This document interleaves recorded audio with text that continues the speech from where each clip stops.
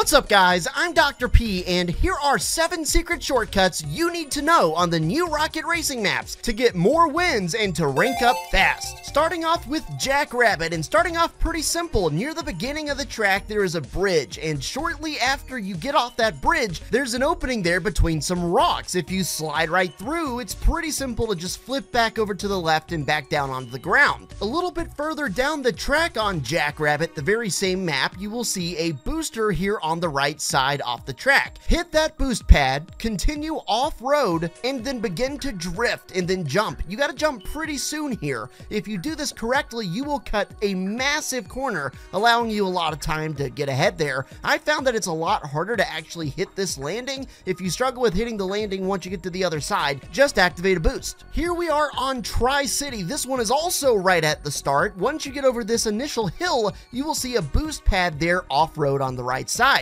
This is where it can get tricky though, so make sure you hit that boost pad and then prepare to get on one of the walls as fast as you can to take advantage of the boost pads there as well to finish off this combo. There are boost pads on the right and the left. It's pretty difficult to hit the right side. The left is a lot easier, but really both ways you're gonna get a solid boost and to me are just as good. So just go with whatever seems more comfortable to you. That brings us to Slap Happy, and this one's got a load of shortcuts in it, so listen up. Near the start you'll see a long twisting road, and once you get to the top of it you can use a shortcut on the left side to fly either above or through these buildings, which would give you a much more direct path. You can activate your boost in this process and it is just going to save a ton of time compared to the average person. If you're really bold, there is a shortcut immediately following this one, but for this I would recommend having 2 boosts unless you just want to not use one on the first part of the shortcut. But either way, I would recommend boosts for both of these, especially in rapid succession. After you're done with the first part of the shortcut, you'll notice a road that starts to bend and go upward. Start drifting here.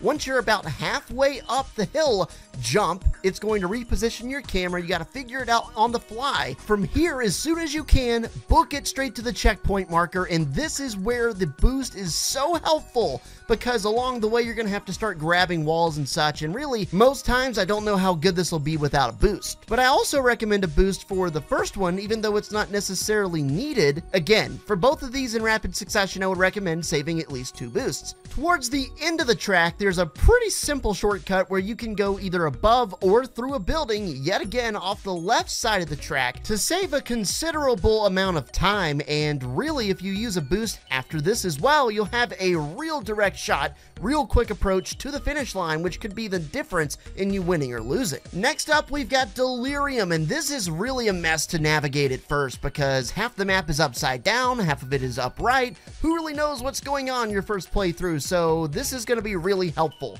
On the second winding road where it's upside down, there will be a checkpoint area right here. Once you pass the checkpoint, you can actually jump out, fly with the skyscrapers to the left, come back under the track, and finish up there, hit a boost, and boom, you are off to the races. If you made it to the end, be sure to give me a like and comment the word soggy down below. See ya!